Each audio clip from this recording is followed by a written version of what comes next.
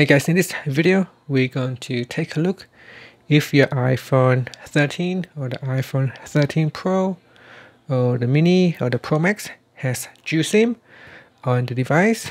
So this is the SIM tray right here, so we're going to take a look.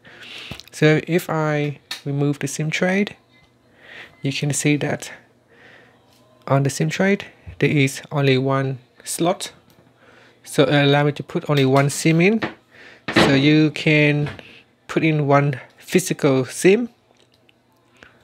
So we can only put one physical SIM on it. There's no secondary slot, only one slot. So we're going to put it in. So there is one slot for one physical SIM as well as one eSIM.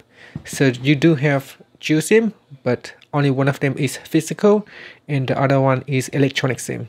So if you want to add in the electronic SIMs, you go into settings from the home screen, and in settings you go down and tap on cellular.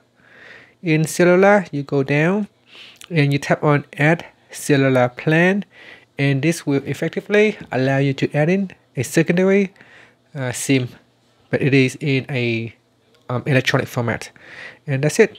So you can use the QR code from your service provider, or you can tap on enter details manually, and in here you can enter the address, activation code and confirmation code, and that's it. So you do have dual SIM on your device, but only one physical SIM with one eSIM. Thank you for watching this video. Please subscribe to my channel for more videos.